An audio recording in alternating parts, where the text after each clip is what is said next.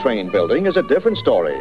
The plant is large, so is the production, but everything else is in miniature. This factory turns out 80,000 pieces of track a day.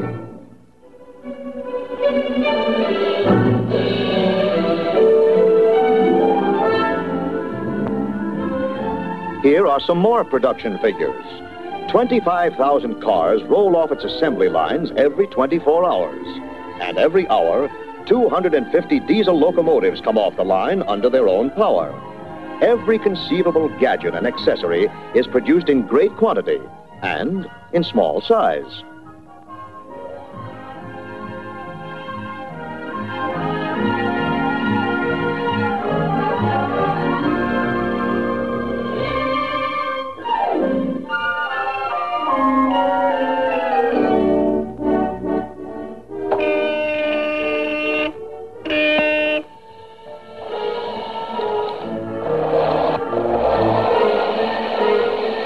Finished trains are subjected to wear tests, run continuously until they break down, check durability.